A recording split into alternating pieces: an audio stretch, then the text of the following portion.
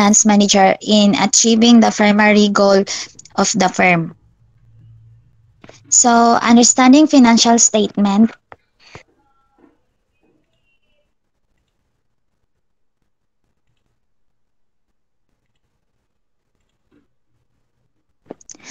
Terms of under. This section provides meaning and definition of the terminologies that are significant for better understanding of the terms used throughout the simplified course pack of finance management.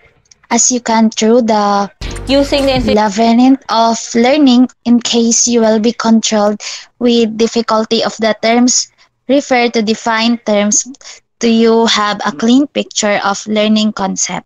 Next.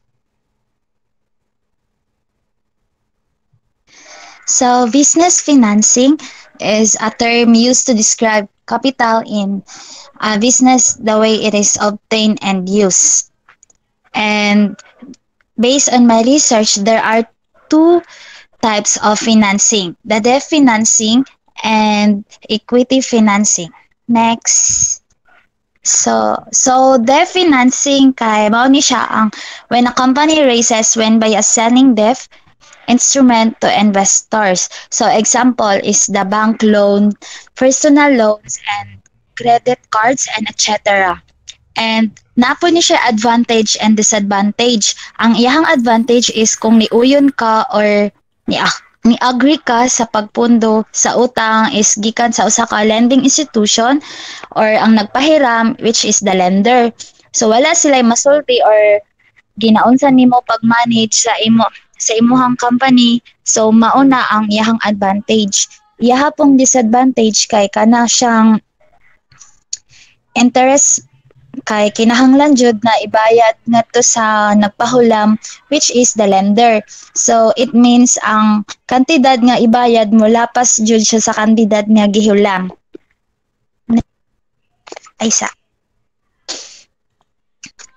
equity financing kay mao na siya ang naga-process of raising capital through the sale of shares.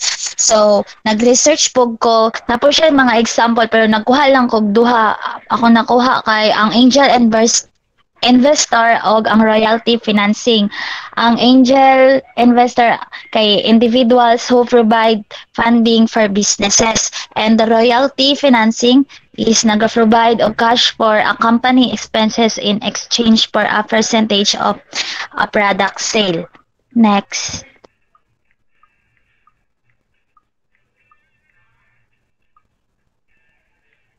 So, financial management relationship with other functional areas. So, the relationship between financial management and other functional areas can be defined as the follow. Next. So, financial management and production department. The financial management and the production department are interrelated. The production department of any firm is concerned with the production cycle, skill and unskilled labor, storage of finished goods, capacity, utilization, and etc. And the cost of production assumes a substantial portion of the total cost. And the production department has to take various decisions like replacing machinery, installation of safety device, etc. And all decisions have financial implication. So, ang financial management and production department, so interrelated siya magkaugnay. And ang financial management is naga-define na siya sa area, mao ni ang naga-function in a organization. And ang production department is a group of function. Ang kunyari, ang isa ka production, pwede siya ang pinaka-largest na organization sa isa ka negosyo. So, unsa ilang relationship sa financial o ang production. Ilang relationship kay ang production kay kunyari ang iyaha jud trabaho is the produce of goods, labor and other expenses. So like pagbayad sa tanan sa expensive. So ang production department kailangan pod niya og kwarta og funds. So ang finance kay siya ang naga-fulfill. Next. So, financial management and material department. The financial management and material department are also interrelated.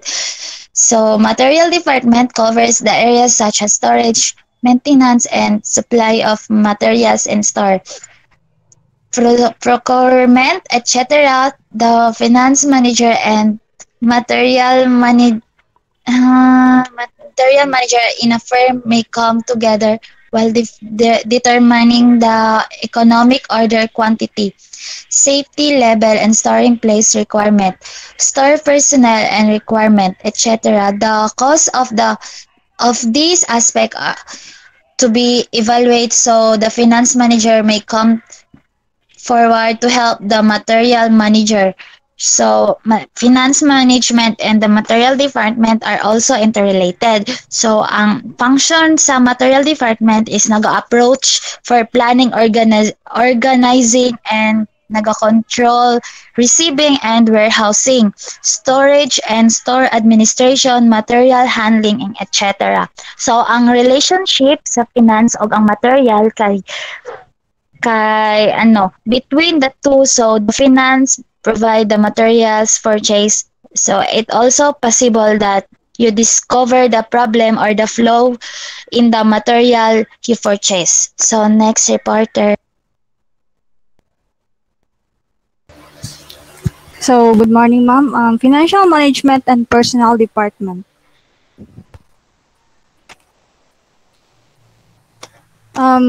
The personnel department is interested with the responsibility of recruitment, training, and placement of the staff. This department is also concerned with the welfare of the employees and their families. This department works with finance manager to evaluate employees' welfare, revision of their pay scale, incentive scams, etc. So, these departments are responsible to recruit and hire new workers, and these also provide training for workers to help with their professional development, and they provide proper working conditions for workers by ensuring that the environment is suitable to work in. Then they organize the termination of an employee such as for retirement. Next reporter, please.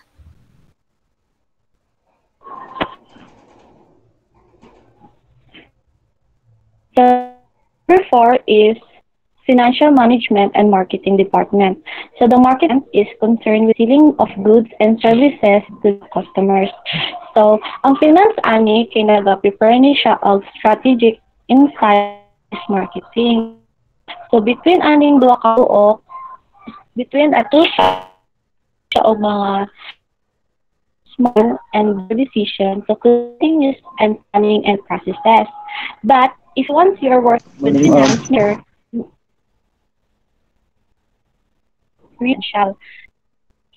it is an interest framing, marketing, selling, and advertising, and other related policies to achieve the sales target.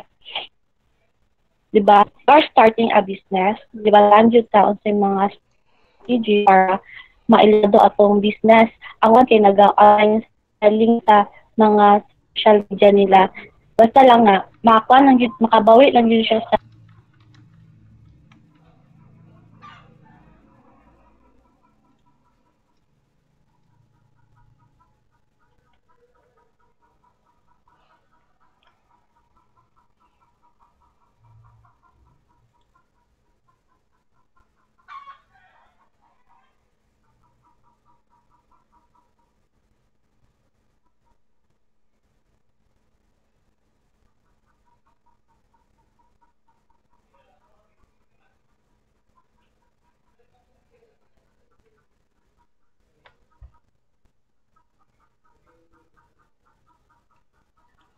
Nawalang reporter. Ako na lang, ma'am. So, Financial Management and Marketing Department. The marketing department is concerned with the selling of goods and services to the customer. It is entrusted with framing marketing, selling, advertising, and other related policies to achieve the sales target. It is also required to frame policies to maintain and increase the market share, to create a brand name, etc. For all this, finance is required, so the finance manager has to apply an active role for interacting with the marketing department. So, marketing is promote the products or services by advertising and other marketing strategies and taking customers' order, then transporting the products to customers, then preparing sales report for management to use in decision making.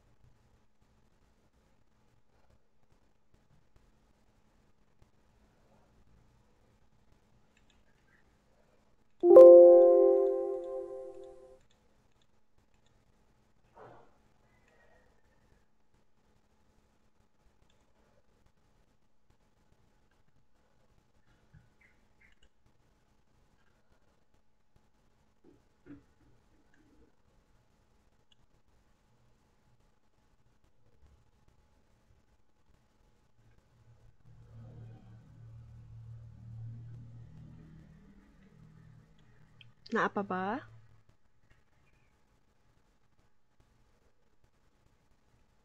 Wait lang daw, ma'am. Nawala ng connection ni Ay, Princess. sige, sige, sige.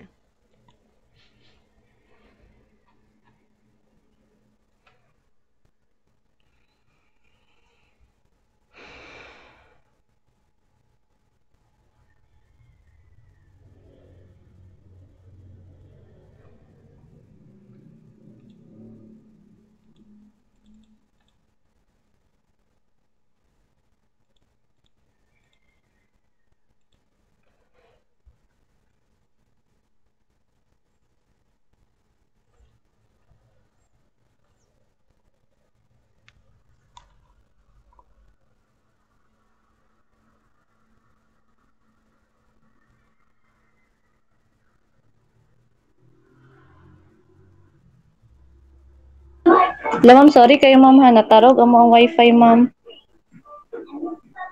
So, continue na ko. So, the relation of finance to other business function. So, business finance is the term to use to describe capital in a business, the way it is obtained and used. So, business finance is refers to funds availed by business owner to meet their needs like bank loans and trade credit or uban pa. Financing is related to the other business function in a variety of ways. In fact, financing underpins many of these functions in a very real way, not all of which are immediately apparent. If wala ang financing, ang business kasagaran dili naga-exist. To meaning to say, of other business function, so because of rule of finance is overseeing acquired funds and managing excess fund and preparing for future expenditure or funds. Next.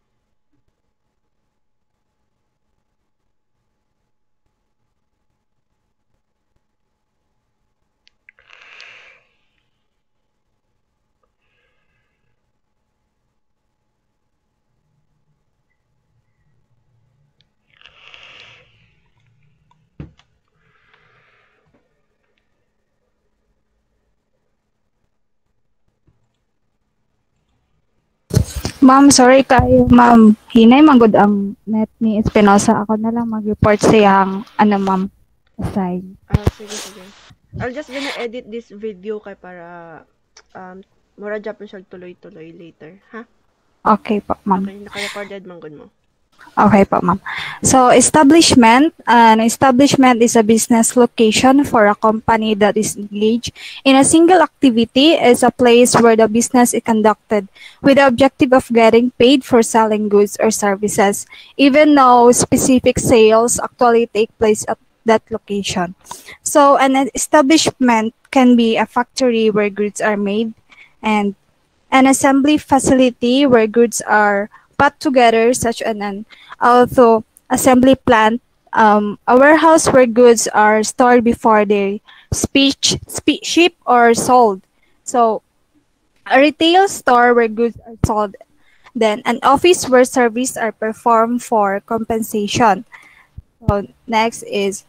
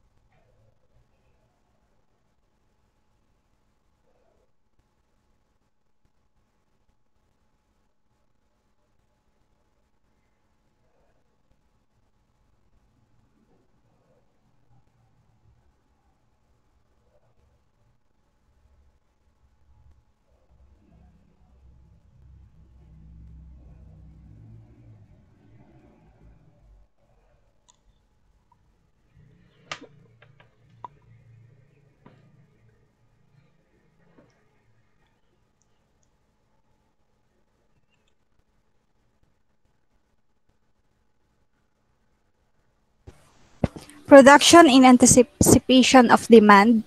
Financing enables production in anticipation of demand. This is necessary aspect of many businesses. For example, a store has products on its shelves that are not merely a storefront with catalogs. Likewise, a carpenter does not wait until he gets a project to buy his tools. Promotion.